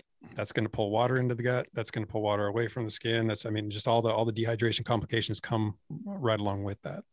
Yeah. And there's like the isotonic level of a gel or a drink mix or anything else that you're taking in that should minimize the amount of water you have to take in to process that effectively, and that your body would shunt and pull away and pull into the gut to be able to process it. So with things like Mar10, with things like SIS and their beta fuel stuff, you're dealing with isotonics. So you don't have to lose quite as much. The real problem, I think, with dehydration in this comes from the fact that some people may sweat more than a standard bottle an hour sort of rate, depending on the ambient conditions and them as an athlete and person. So in that case, if you're just relying on bottles alone to get in your calories, then you can't take in extra, right? You might be already bumping up against the stops in terms of what your gut can tolerate. So then you necessarily dehydrate yourself. But one thing to keep in mind is if you Mar10 and SIS, not as much with their beta fuel, but I believe, but Mar10 has sodium in there, a decent amount. And then I like for Cape Epic, what I did is I had precision hydration little capsules, and those I think are 250 milligrams. I popped one of those every single hour on the bike. Sometimes I popped extra. If it was like really hot, I would take 2. And then I was already getting sodium through my Mar10. And then some days I would mix my Mar10 a bit more diluted. And then I would know that I would need to take in more gels. But in most cases, I just have my bottle and my gel, and that got me to around 120 grams an hour. And I just checked those boxes off. I was never taking in less than a bottle an hour. So that's kind of how, but it gets tricky when you do both at the same time. And if you're a really heavy sweater, so you have to think about how you want to balance that out. Maybe you mix it more diluted.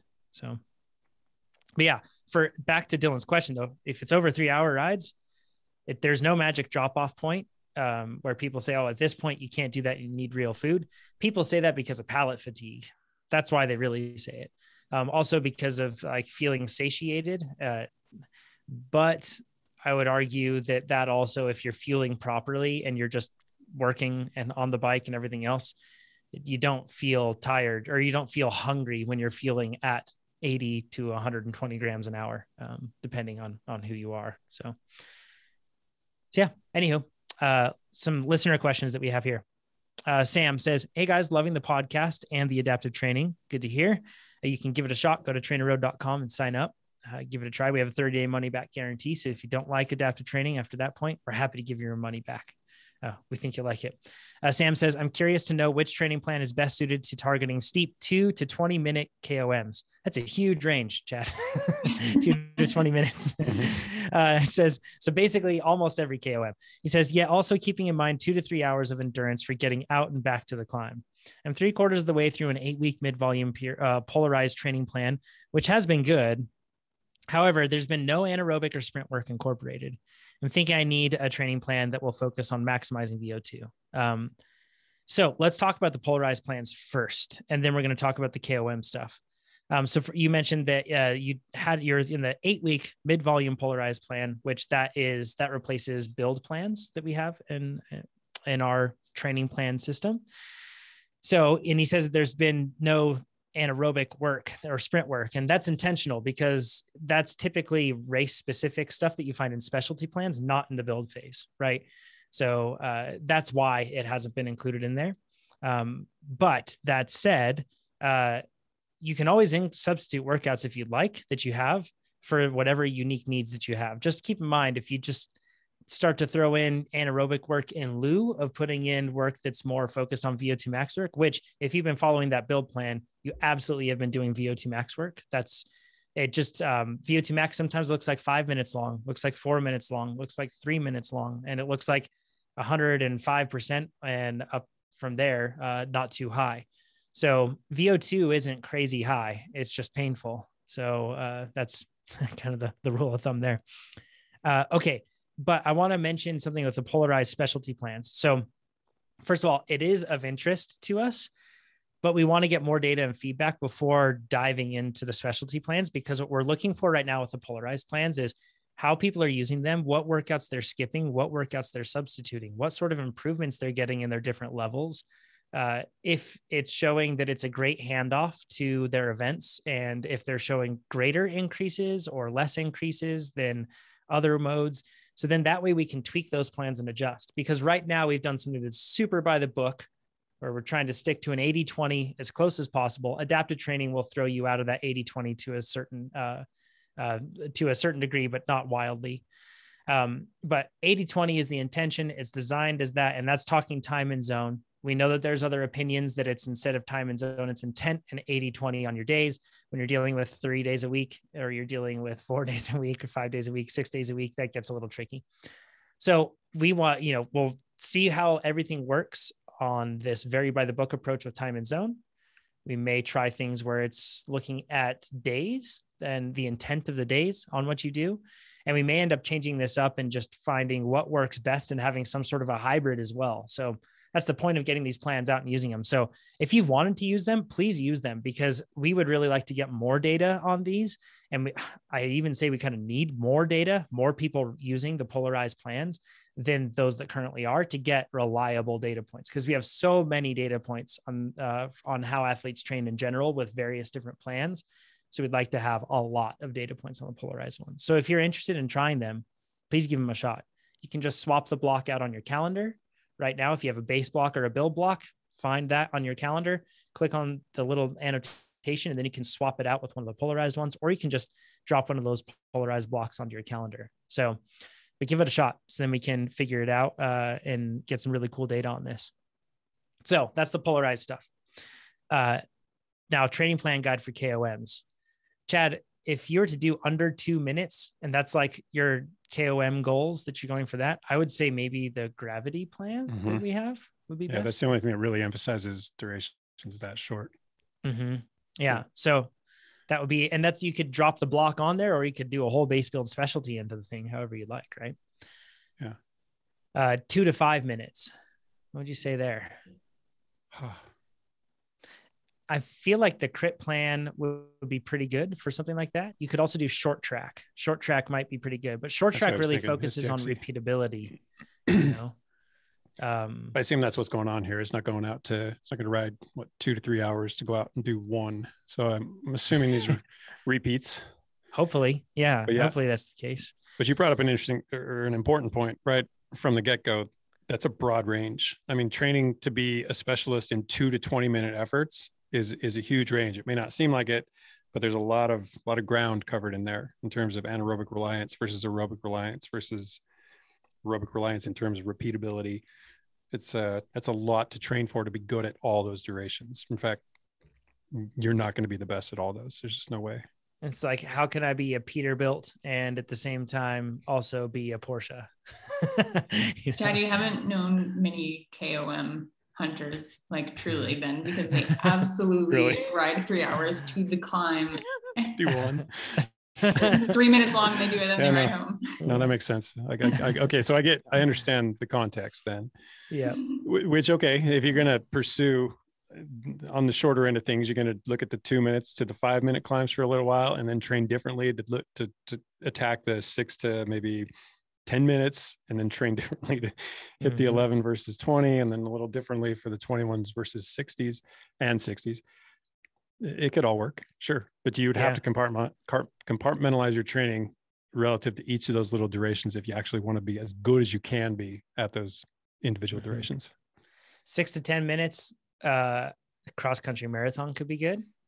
Climbing road race could even be good. Rolling road race, rolling road race. Rolling road race. Rolling road race. Rolling road race would be better. Good call. 11 to 20 minutes.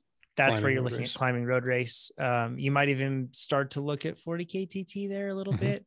Totally. Depending if it's on the longer side, you might want to go toward that.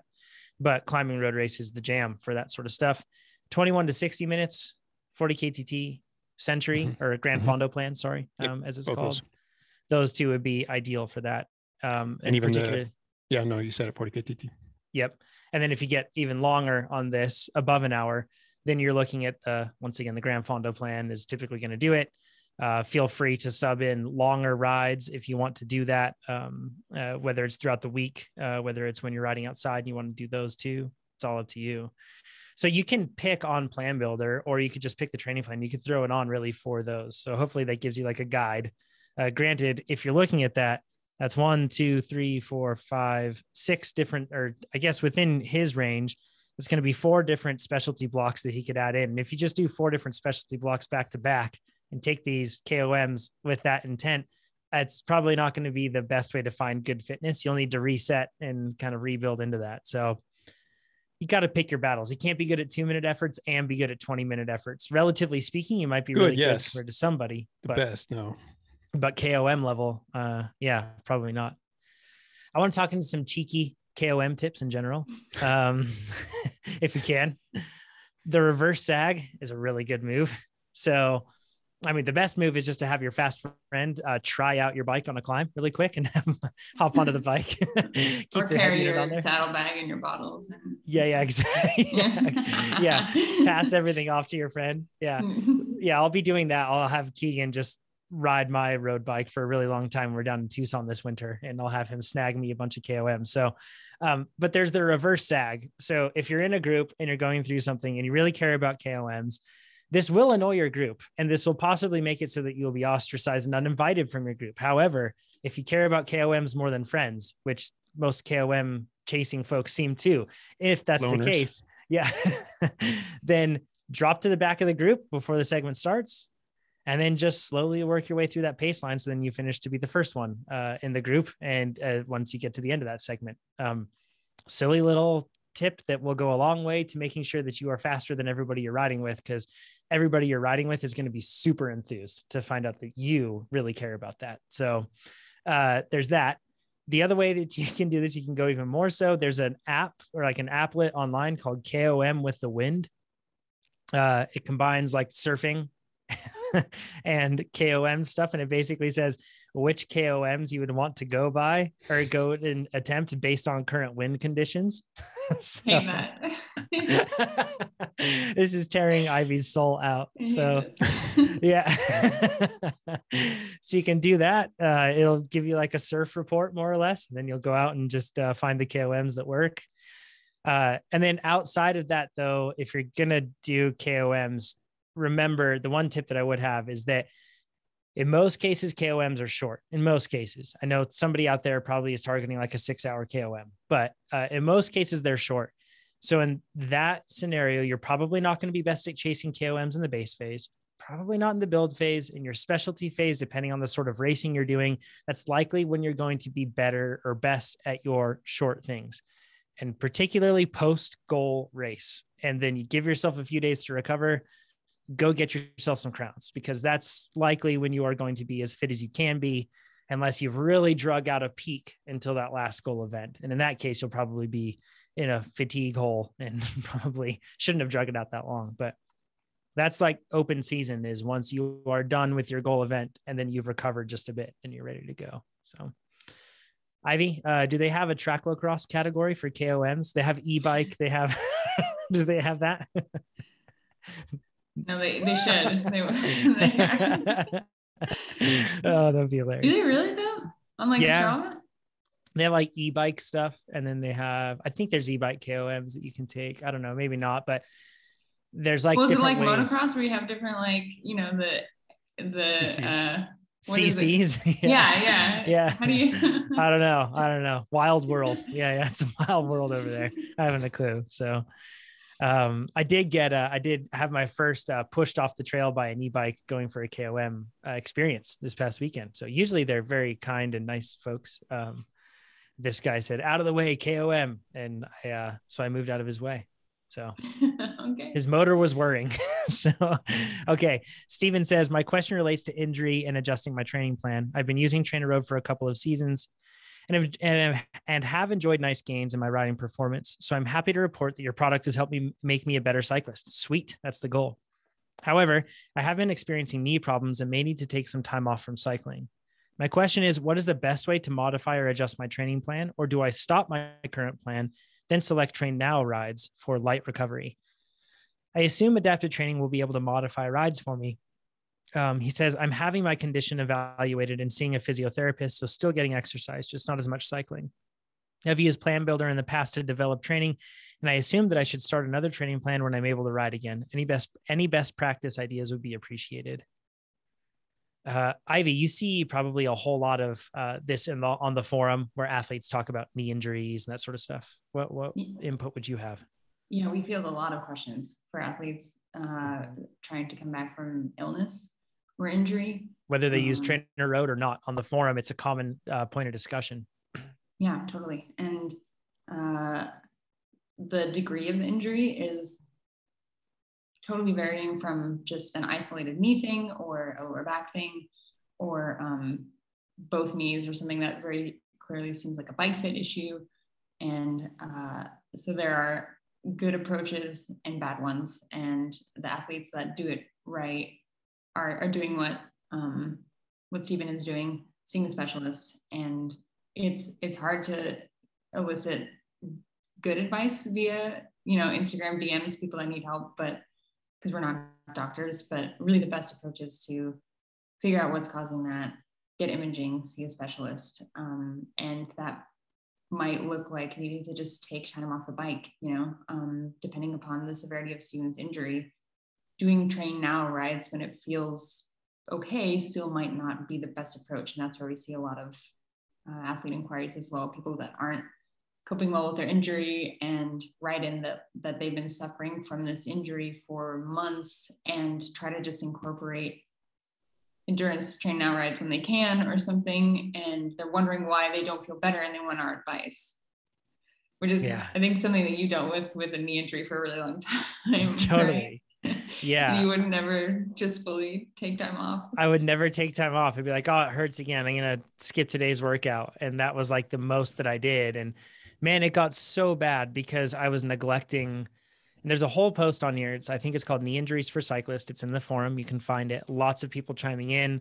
I put down pictures of everything that the exercises that I do. And I still do those exercises on a weekly basis to try to do that maintenance work that I need in addition to strength training. But I kind of have like a process that I would walk a person through if they're in this case. Is number one, if you are experiencing like a lot of pain and inflammation, you need to reduce that inflammation and pain to a manageable level. And manageable level means that you can live day to day without chronic pain. You need to do that. And if you're just pushing through that and picking more workouts and you're skipping ones every once in a while, but still going with it and just experiencing pain on a chronic level, you need to not. So take time that you need to be able to get that inflammation down. Address that with diet. Address that with a lot of different mobility exercises or changing everything up, but you need to get that inflammation down. Once you get that down, focus on mobility. So number one, reduce inflammation. Number two, mobility. Mobility is talking about productive range of motion, right? So that's talking about joints that can explore a range of motion, but doing so with control and being able to productively leverage that range of motion that you have. It's not just flexibility, making sure you can do the splits. It's making sure that you have full mobility or full range of your joints, but then you can also productively move throughout that range of motion that you have. So the great resource, Chad's mentioned it many times, Becoming a Supple Leopard by Dr. Kelly Starrett. We've had him on the podcast. You can look up that episode. He's a fantastic resource on finding mobility and being able to maintain mobility as an athlete. It's wonderful. After that, then you can work on strength. So that's where you want to start building up from there.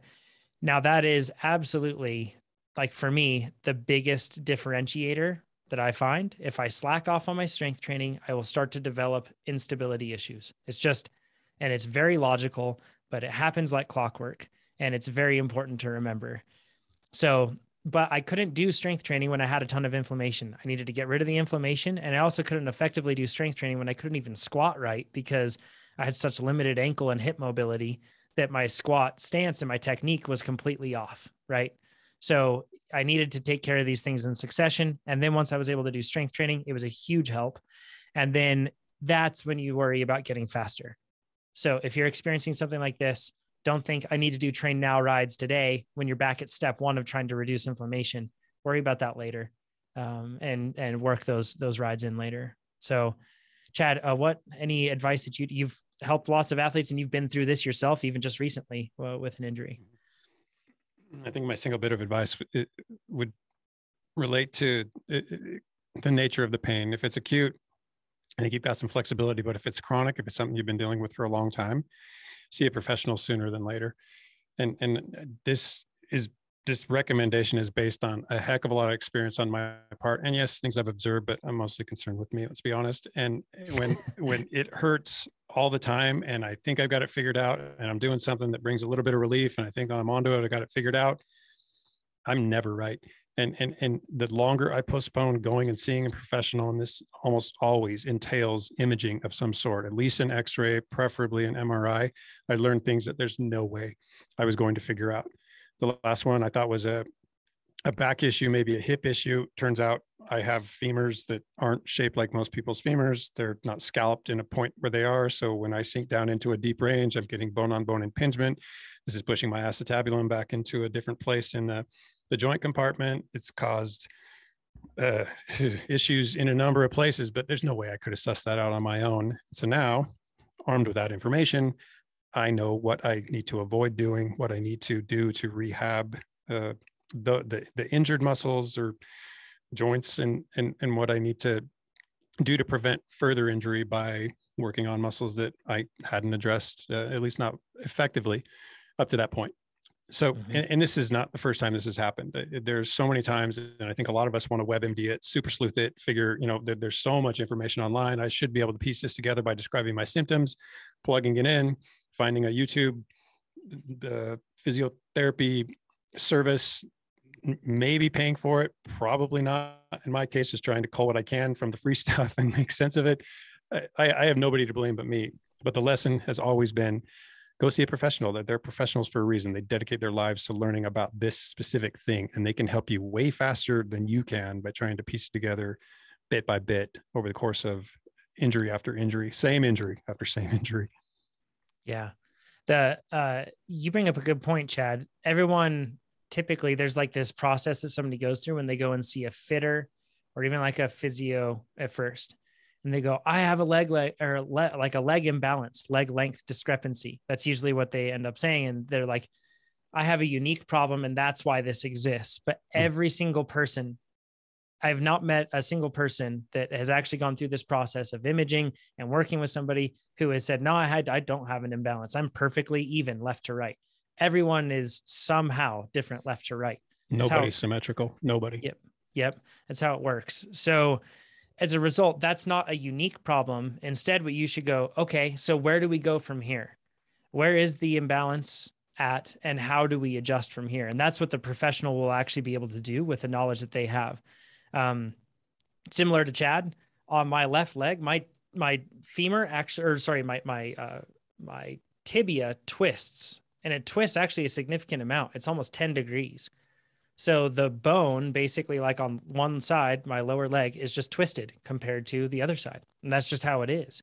Right. So as you'll want to, if you can, and this is really hard because you might not be able to find the person locally. I had to go to Bend, Oregon, from here in Reno. So, and that was to Dr. Jade Ashari. And he was wonderful because he took number one, he's a cyclist. He understands our context. That's very important. When you sit down with your physio and he's like, all right, so do you have speed play zeros or do you have Dura-Ace pedals? Like he was in the know so that he was able to say, okay, with those pedals, you want to adjust like this for this scenario.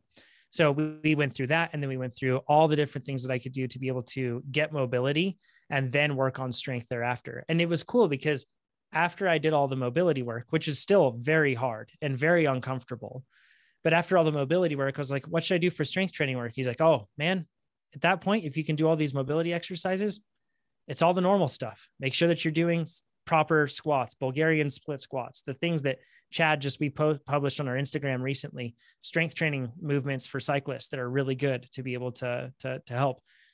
That sort of stuff is what you can do once you get to the point where you're kind of liberated from this deficiency that you have. So don't just stop at an imbalance, dig deeper and find solutions with it. You really have to be proactive because it's not a sort of thing where they can flip a switch and it'll be better. You have to really work at it.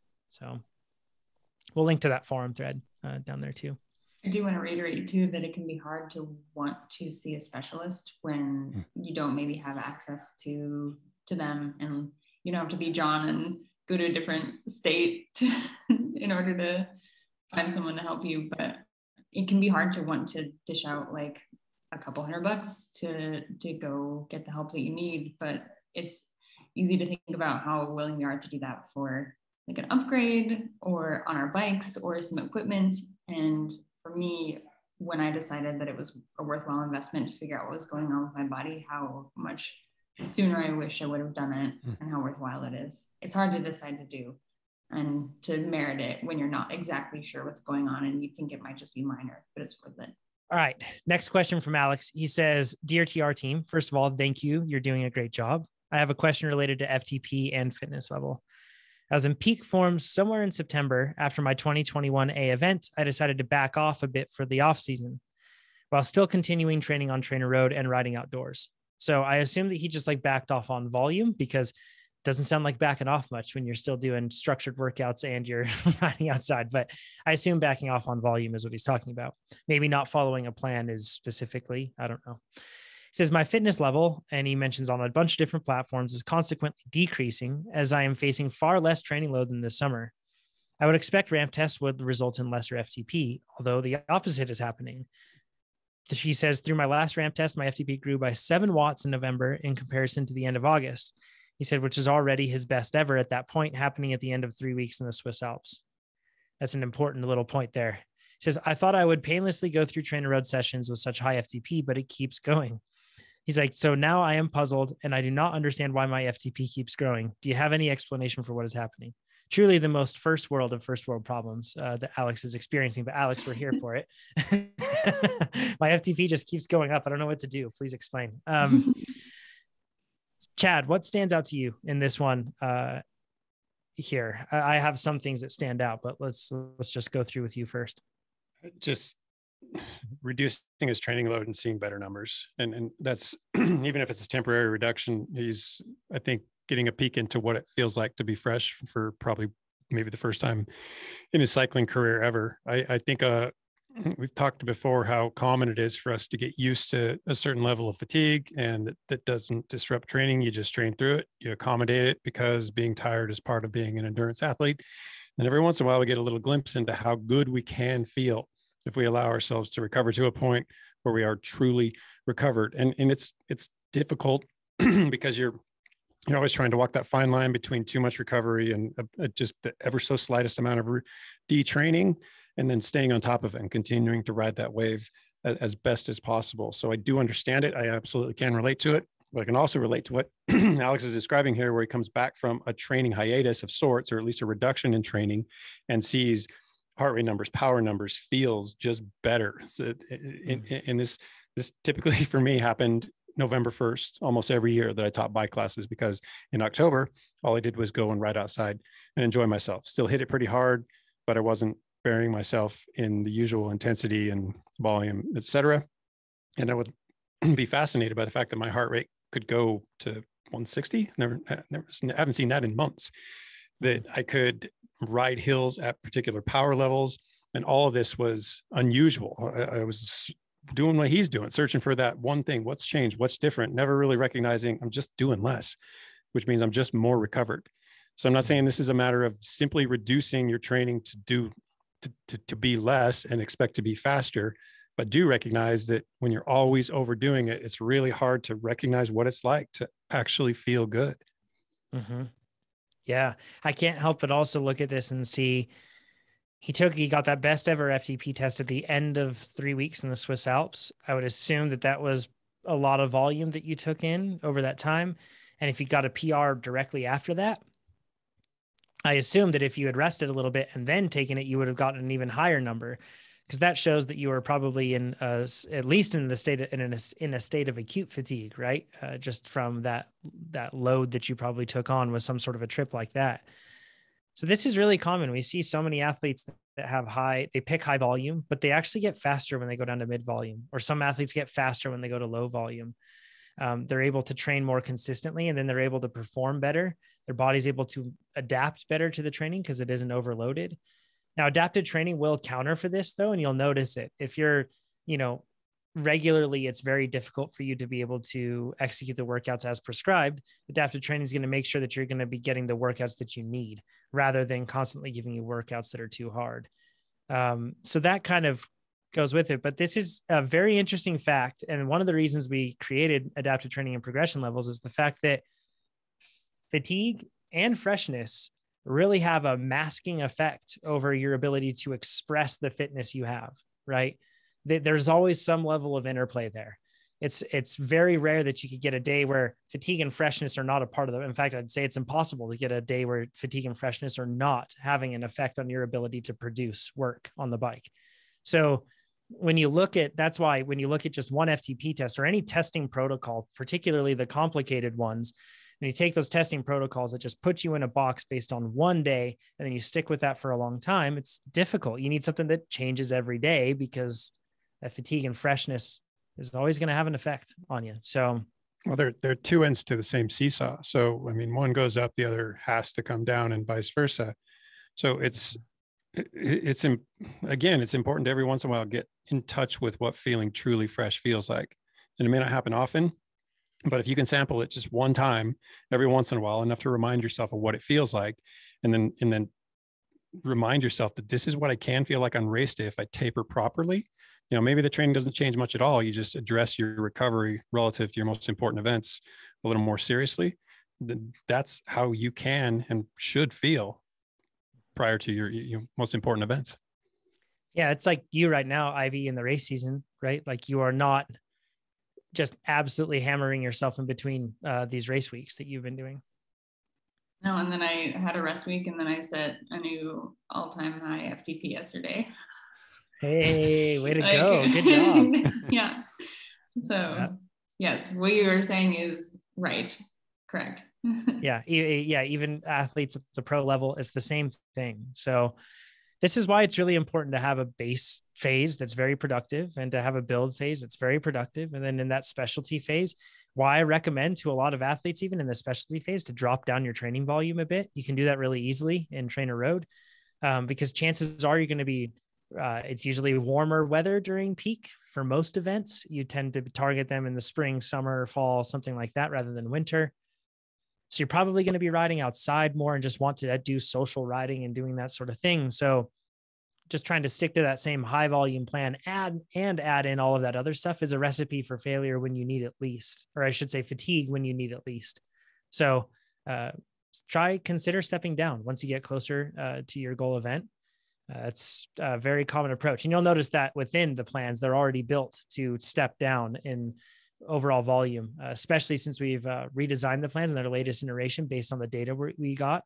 It steps down a lot. So freshness is important. And if you follow a good structured plan, you'll get there, particularly with adaptive training. So congrats, Alex. I hope your problems continue of having an FTP that just keeps going up. And having to ride in the Swiss Alps for several weeks. Shoot, it went up again. Yeah. Yeah. So thanks everybody for joining us on this podcast, whether it was on YouTube. This is pre-recorded, so we can't get into the live questions, but we're grateful for all of you for joining in on YouTube, listening on whatever podcast app. Please share the podcast with your friends. That's a great way to help us. And go to trainerroad.com and sign up, start training with us, start using adaptive training. It's overwhelmingly positive. It's so great to see how many athletes are seeing new PRs and just getting huge levels of motivation on the day-to-day of their training, rather than having to wait to see if it all pays off later on. Super cool. So give it a shot. And then if you want to submit a question to the podcast, which I'm so grateful for all of you that do that every week, go ahead and do it at trainerroad.com/podcast. We'll talk to you all next week. Thanks, everybody. Thanks, everybody.